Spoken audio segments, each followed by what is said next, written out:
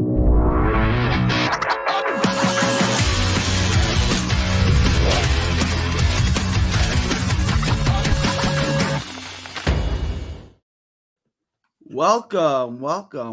to the Boxing Bookie. We are back. It's good to be back. Got a good one for you today. Finally got some odds on Colbert and Omar Salcido, which will be on the Pro Box card tomorrow. This is a really interesting fight. A lot of people are going to be intrigued. I think we got a nice little two-way parlay here. I can't use DraftKings.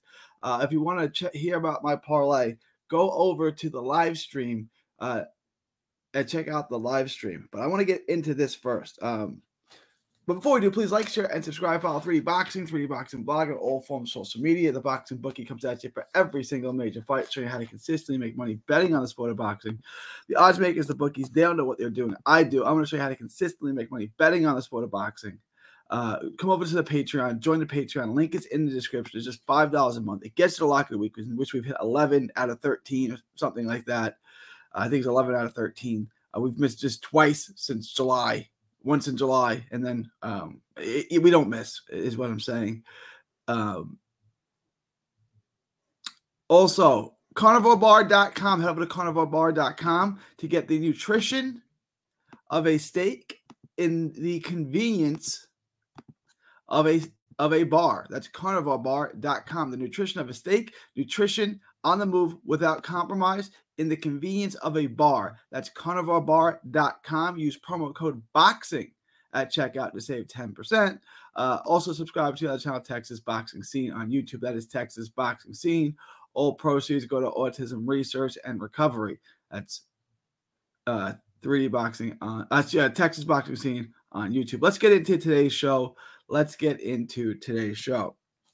Omar Salcido. We'll start with Omar Salcido. Why not?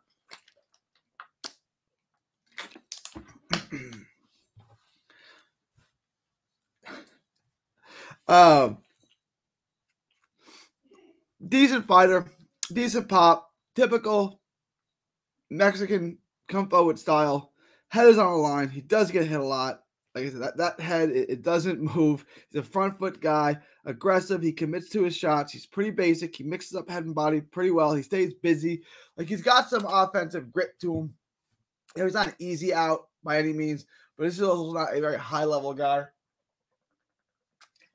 I think this is a weird test for Colbert. I don't think the matchmaking is spectacular because he is a hitter, and Colbert got brutally knocked out. Typically, when a guy gets brutally knocked out, you want to keep him away from a puncher for the first in the immediate future. In his first fight back, different thing like that. So I don't think this is a great tune-up, or great get-back fight for Colbert, but I do think Colbert will definitely pass it. Straight in and out. Heads on the line, literally no head movement. He stays behind a high guard. He picks shots off a little bit, but it's easy to split his guard. He's not particularly fast. He's not particularly athletic. He's not really special. He's an opponent level guy. Decent power, decent combination punching. Fundamentally skilled. He knows how to fight a bit, but he's an offensive fighter who's defensive floored, easy to hit. He stays behind a high guard. You can get him to shell up. He's just not anything special. Like, he's a pretty easy guy to have if you're a master technician like Colbert is. He blocks shots. He doesn't punch. He doesn't punch with it. He doesn't punch in between his punches. He waits for his opening, and then he throws. This is a guy that, it's a test. If you're any good, if you're what we thought Colbert was, he should pass it easily. I actually really like the odds on this fight, which we'll get into a second.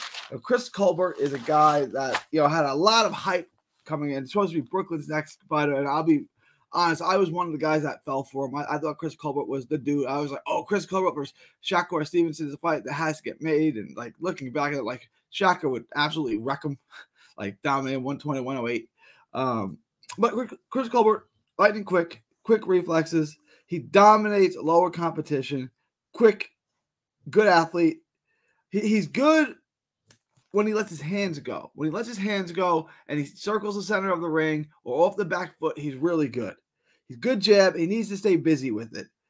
Quick counter shots, likes to be at the distance. When he can control the distance and let his hands go, he's really good. It's when he's coming forward or shelling up is when he's in trouble. And he does shell up at times. And we saw that with Hector Garcia, and he's predictable. His combinations are all the same. His jab is the same. He's got to get more feints involved. He's got to mix things up a little bit. Otherwise, he becomes easy to counter, which will kind of be Salcido's saving grace. Like if anything is going to happen for Salcido, it's going to be off a counter shot.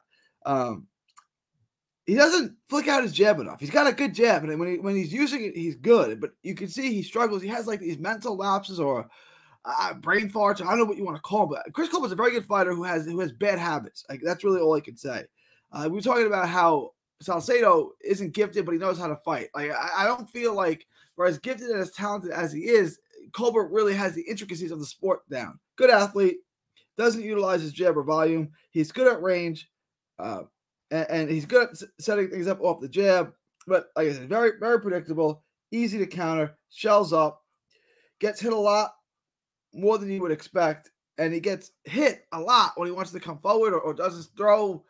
Keep moving, Chris. Like you're a high-level gifted fighter. This should be an easy one-sided performance. I don't know if it's going to be that way, although I definitely think he's going to win. He's going to survive this fight for sure. I would say there's almost no chance that he loses the fight, which is why I like the odds on this fight so much, because it's not crazy wide. And people are riding off Chris Colbert. Do not ride off Chris Colbert. Chris Colbert is a gifted fighter. Chris Colbert minus 260 on the money line. I like it. $100 bet makes you 38.46. That's not terrible. That is not terrible. So I would definitely look to get into that bet. $100 bet. Makes you, what did we say, $38.46. So it makes you almost $40. It's about 2.5 to 1 favorite for Colbert, which is not bad. Fight again, Colbert should dominate this fight. He should win this easily.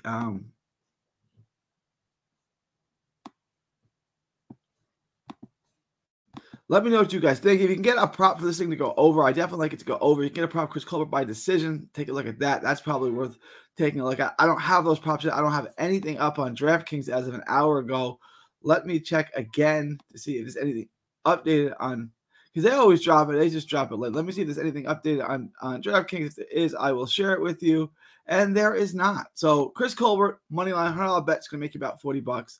Let me know what you guys think. Leave your thoughts, comments below. Please like, share, and subscribe. You guys, please join the Patreon. Link is in the description. Just $5 a month. It gets you the absolute best gambling advice in the world. It gets you the lock of the week. It gets you asked to Bookie anything. It gets you request the fight. It gets you the updated props. Like if and when the props in this fight drops, we will have them for you over on the Patreon.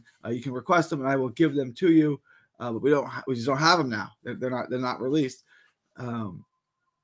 Also, go over to carnivalbar.com. That's carnivalbar.com. Use promo code BOXING to save 10% at checkout.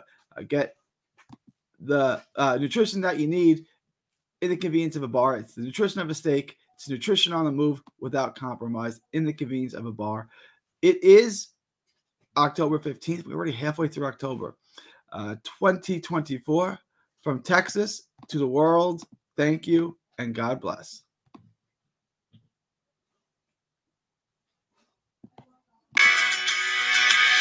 Don't miss a tweet, post, story, or video. 3D Boxing is on Twitter, Instagram, and Facebook.